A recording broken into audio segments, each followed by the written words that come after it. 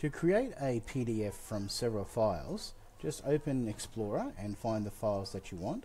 I'm clicking on them, I'm holding Control down and clicking on each of the files that I want. I'm going to do a right mouse click and then say Combine Files in Acrobat.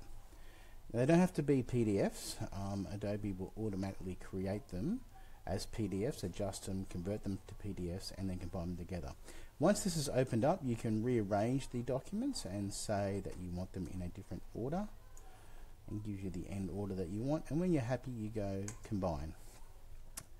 Adobe will process all that, and then when Acrobat has finished, you then choose where to save your final document.